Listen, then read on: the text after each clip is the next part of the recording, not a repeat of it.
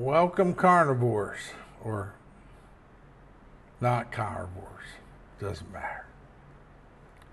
Let's talk about day number 2.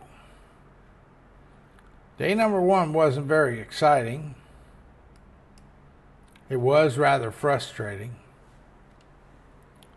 So first thing I said was, I need a scale. I need to chart this progress somehow. So I looked at Lazada. Actually, no, I didn't start at Lazada. Went to Home Pro, which is their idea of Home Depot in Thailand. Went to Home Pro, looked, they didn't have one. Then I went to Lazada and I looked, and they had scales as cheap as $6. Now, what some of you may know and some of you may not know is that from the time I was 10 years, 11 years old, used to go into work at my dad's shop at the Toledo Scale Company. That's right, Toledo Scale Company. He was a manager for Toledo Scale, and he managed all of their factory service offices in Ohio, Indiana, and Pennsylvania.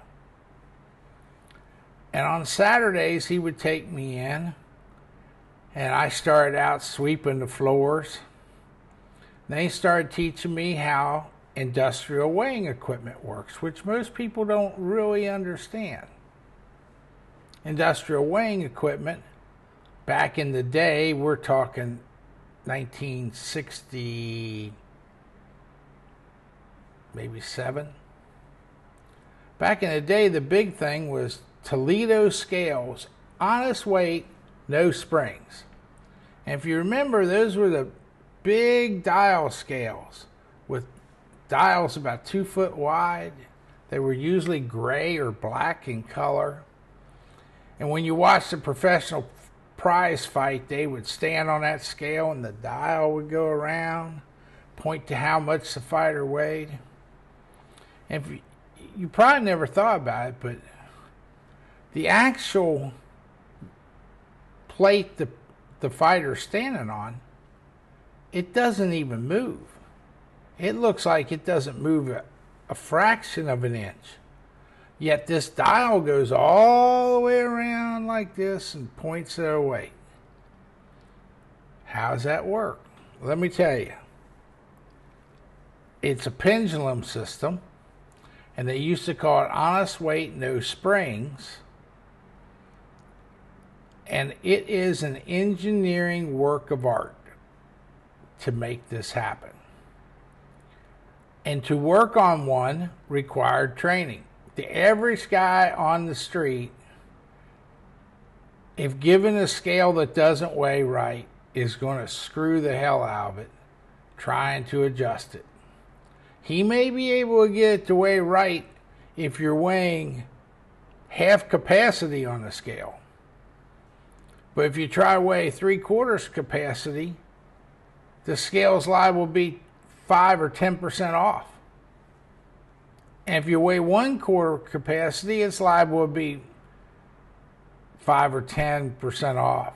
And when you're weighing full capacity, it's liable to be a different way, a few percent off here, there, and everywhere. There's so many adjustments. Well, anyway, I know scales, and I know a $6 scale isn't going to weigh my fat ass. Just isn't happening. So I decided I had to go to Amazon, not Lazada. And I think it was Amazon. Yeah.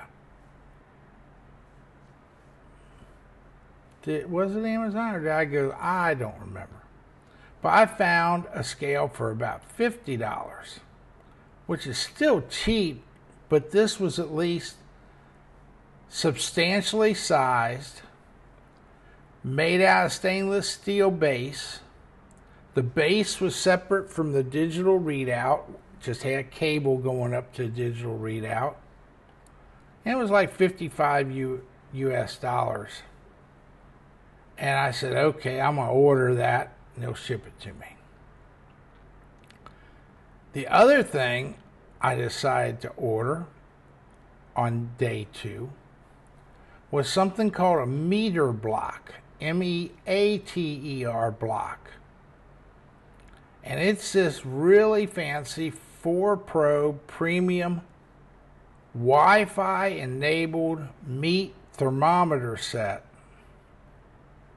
that tells you the outside ambient air temperature of how you're cooking it and tells you the internal temperature of a steak, all with the effort of being able to cook the steak to a perfect medium rare or medium or rare, depending on your taste. Or if you want well done, just throw it on there, walk away, go shop and come back, it'll be well done. You don't need one for that. But I'm trying this point. I had more steak. I tried again. I got another headache and another jaw ache. It was absolutely ridiculous. My frickin' teeth hurt from chewing this stuff because the steaks were so bad.